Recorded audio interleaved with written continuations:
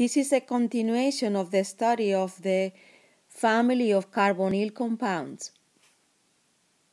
These families are classified depending on what is bonded to the carbonyl.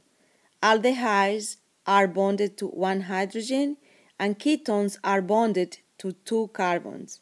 In a carbonyl group, since oxygen is more electronegative than carbon, this bond is polarized, so we can place partial negative charge around the oxygen and a partial positive charge around the carbon.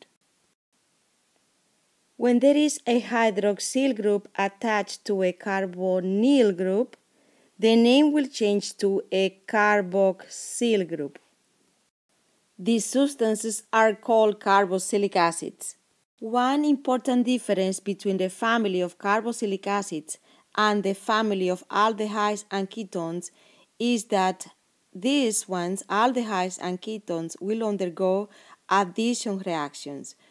The family of carboxylic acids will undergo substitution reaction. That's why we can talk about the derivatives that can be formed by the substitution of the hydroxyl group that can be replaced by a different electronegative atom, such as nitrogen, a halogen, or an alkoxy group coming from an alcohol. The reaction of carboxylic acids and alcohols will produce esters.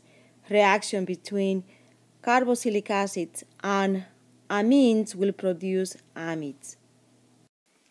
In this video, we are going to discuss how esters are prepared by reaction between carboxylic acids and alcohols.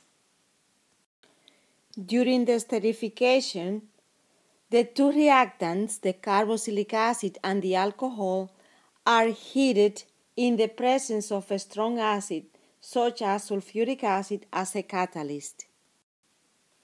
This reaction is reversible.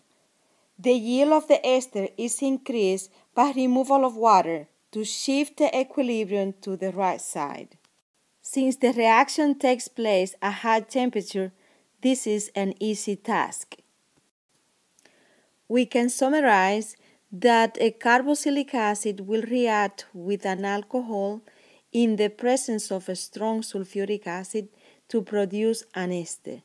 This reaction is reversible, so there is a requirement of removal of molecule of water to produce the ester. Let's examine the formation of an ester. The esterification entails the breaking of two bonds. The bonds broken are the hydrogen-oxygen from the alcohol and the carbon-oxygen single bond from the carboxylic acid. This is followed by an exchange of fragments and the formation of a brand new covalent bond.